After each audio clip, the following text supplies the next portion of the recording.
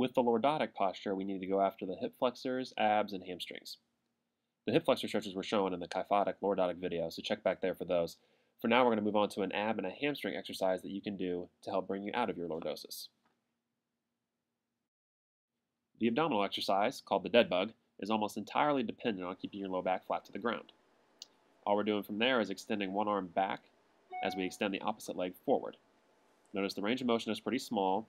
If you go out too far, you will have a higher susceptibility to arching that low back.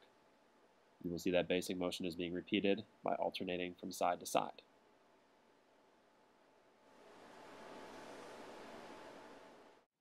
This exercise that we're about to do is going to be working the hamstrings and the backs of the upper legs.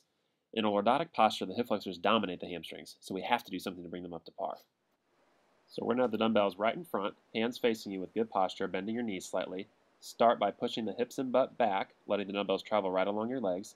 You'll notice that the back is staying flat and the knees are maintaining their initial bend. One of the biggest errors we see with this movement is that it turns into more of a squat, so be mindful of that. On the way up, drive through the heels and glutes back to the starting position, making sure to contract the glutes hard at the top.